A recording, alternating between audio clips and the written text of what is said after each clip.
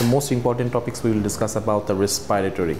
So one of the respiratory system, the important questions is a paid questions from any MRCS part examinations is oxygen dissociation curve. So what does it mean? It means we have a make and graphs on the x-axis and the y-axis. Along the x-axis we have to put the partial pressure of oxygens, and along the vertical line or the y-axis we have to measure the saturations of the hemoglobin.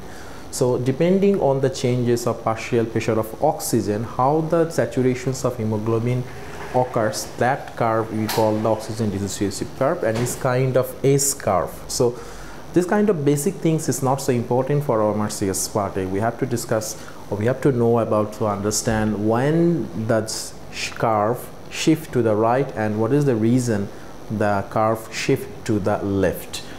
So there's some mnemonics here. So it's a very famous mnemonics. I hope you already know about this one. This is called the cadet shifts to right. Cadet shifts to right. So this cadet is the mnemonic. So for the C stands for the partial pressure of carbon dioxide. A stands for the acidosis, because when the partial pressure of carbon dioxide arises, that reacted with water, carbon dioxide plus water, and Henderson-Hasselbalch equations we already know about. With the carbonic anhydrase, there will be increased bicarbonate, increased hydrogen ion. So increased hydrogen ion means is kind of acidotic environment, or pH will be lower. So C for carbon dioxide, A for acidotic, D for 2,3-DPG. This is a 2,3-DPG. What does it mean? It's a protein. It is increased during exercise and it can be found in the musculatures. So increased 2,3-DPG has an increasing take the oxygen from the hemoglobin. So increased 2,3-DPG, and E means elevated and T for the temperature. So raised temperature. This cadet, when you find questions, the cadet, this is the reason the dissociative curve will be shift to the right. Now for the most exam purposes, most of the time they will give high altitude. So high altitude means there's a low temperature and low partial pressure of carbon dioxide. Why? Or even the alkaline, exactly both are same thing. So they will give you a scenario that a mountaineer or any trekker who are hiking on the mountain, what happens to his oxygen dissociative curve? Because when the patient is hiking above, patient will have a more respiratory rate. That means more carbon dioxide are getting out of the body. So partial pressure of carbon dioxide will be lowered, and because of high exhaustions of the carbon dioxide means the body pH will be higher, I mean alkaline that would be. So everything will be emphasized that the patient will have a left shift of oxygen dissociation curve. Another question is most commonly they might give you that a patient has been diagnosed with a sickle cell anemia or fetal hemoglobin, and or the carbaminohemoglobin. Most probably a patient has been rescued from any burn area. There was a fire occurred and rescue team put the patients to your emergency department. You are taking the patients. So there's a long scenario they will give. Ultimately the keyword is that the patient has been rescued from any burning center, from any firehouse. So there would be a possibility of carboxyhemoglobin or methemoglobin toxicity.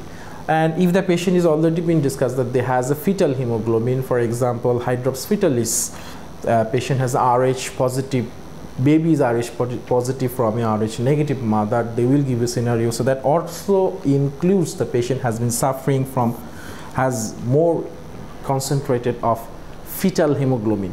So finally they will just ask you what would you expect regarding the oxygen dissociation curve shifting. So the answer would be again the shifting that would be on the left side. So though the mnemonics is very much common cadet for the right side, but for my experience and if you solve the recall questions, we have to put more emphasis on the causes which causing the left shift of the carboxyhemoglobin dissociative curve. Okay, another important thing is polycythemia. Then you have to be remembered this one, because this is important to shifting the dissociative curve. Okay. So another interesting thing they will give you regarding the TLCO. What is that TLCO? So is, in simple word, if you like to put it in a way, that how the carbon monoxide has been shifting through the basement membrane of the pulmonary endothelium. So you know, we have a know regarding the membrane, what is the layer of the pulmonary endothelium. So the gas exchange occur between the alveolum and the pulmonary vessels. So what are the factors that increasing the TLCO and what are the factors decreasing the TLCO? So in short, we have to remember anything that disrupts the endothelial membrane, that will decreases the TLCO. And anything, for example, the blood volume has been increased, so TLCO will be increased. Polycythemia, more hemoglobin are situated or more RBC on the blood, so that will be increasing the TLCO. So anything like pulmonary fibrosis, kyphosis, pulmonary edema, that will decreases the TLCO. Another one is pulmonary compliance. So compliance means, for example, if we give you a balloon, what is compliance? Compliance is something like that you give a pressure, a single pressure. So example, this is a balloon, think about, this is a balloon. So you give 1 unit of air between inside this balloon, so it will be increases in size, right, from here to here. So depending on its elasticity, it might get increased up to here. And for example, you take another balloon which is very stiff in size. To inflate the balloon from this area up to this area, you have to give twice pressure inside it. So inflate the same air, inflate the same balloon, if you have to give more air, that means the compliance has been reduced. Compliance has been reduced.